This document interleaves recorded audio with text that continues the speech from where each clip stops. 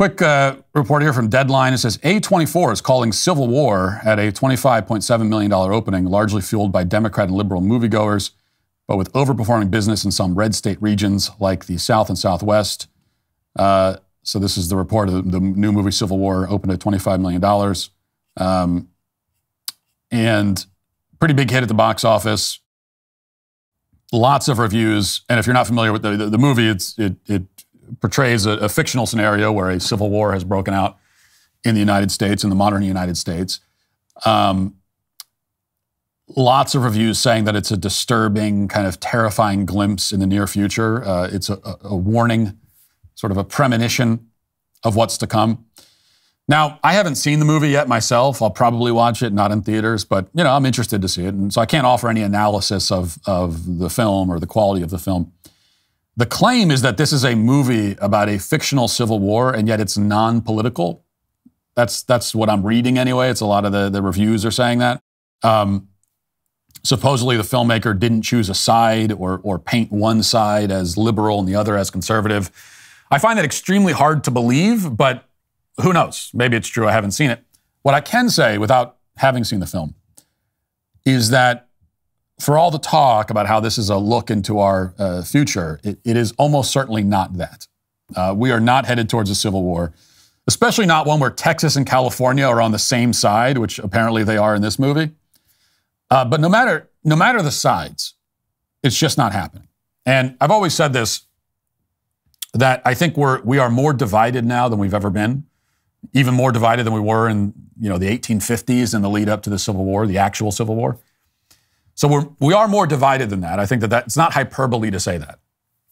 But at the same time, probably a civil war has never been less likely than it is right now. And the reason is that there are several reasons, many, myriad reasons.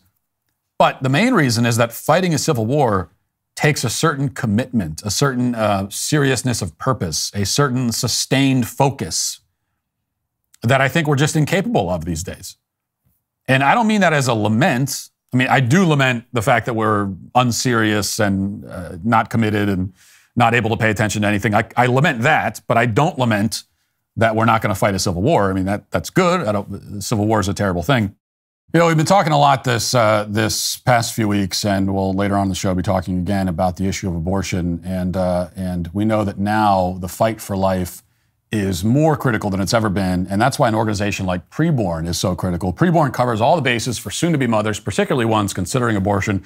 Preborn meets women with compassion, encouragement, and understanding, providing them with the tools they need to choose life. A lot of people who are upset about the pro-abortion movement are asking what they can actually do to fight back. This is what you can do. You can support organizations like Preborn because Preborn is out there on the front lines helping women to choose life. You can sponsor one ultrasound for just $28 and save a life today. Or if you have the means, please consider a leadership gift of $5,000. This tax-deductible gift will sponsor Preborn's entire network for 24 hours and help rescue 200 innocent lives. To donate securely, dial pound 250 and say the keyword baby.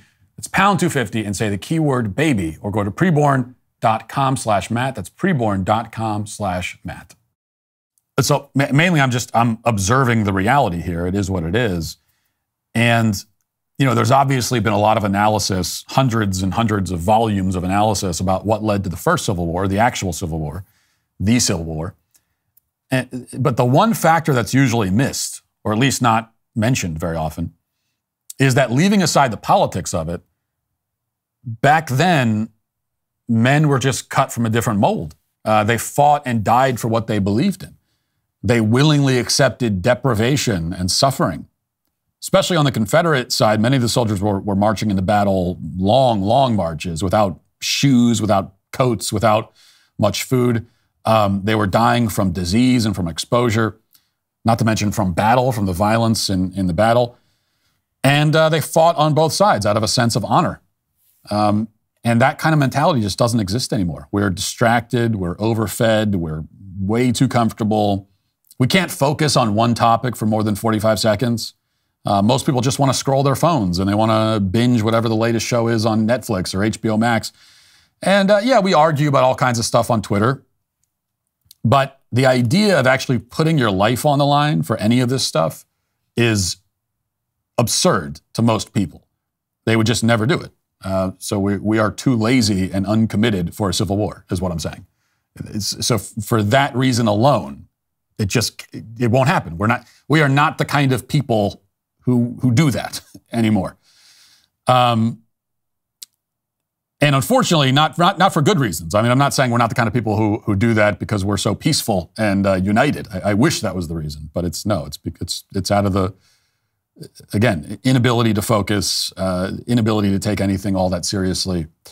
Now, riots and civil unrest are a different matter. The BLM riots of 2020, that's kind of more our speed now. And because that's something you can run out and you can participate in it, and probably you'll suffer no consequence and you won't even get arrested. And you're not really putting yourself in a whole lot of physical danger. It should be a dangerous thing to be involved in rioting, but it's not.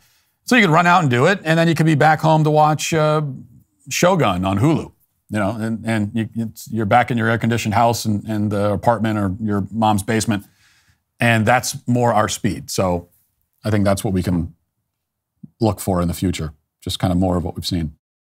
Hey, YouTube, thanks for listening to the show. If you'd like access to my full show with no ads, you should go to dailywire.com and use promo code Walsh to get 2 months free on all annual plans. See you there.